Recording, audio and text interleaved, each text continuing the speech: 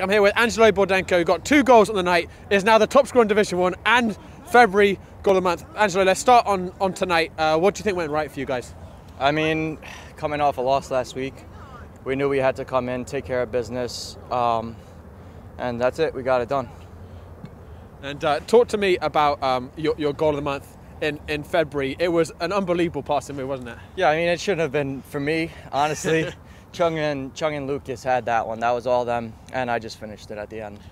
Beautiful footwork from Chung to get around. Lucas looked like a ballerina and got the ball out wide to me, and I just finished it.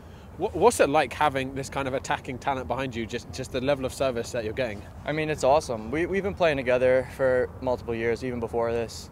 So we got great chemistry, and we just keep it moving. As you said, a really important win for you guys, because both Richmond and Hoboken won as well. It's a very open title race now. What do you guys need to do to be in that top spot by the end of the season? We just got to take care of our work, and things will fall into place. We get wins. It's in our hands. Well, Angelo, well done on the win tonight, and well done on winning the goal of the month. Let me get your woolly hat. I hope there's not too many weekends that you're going to need it. That's a bit cold. Congratulations on winning goal of the month for February, and I look forward to seeing you out there again soon. Thank you.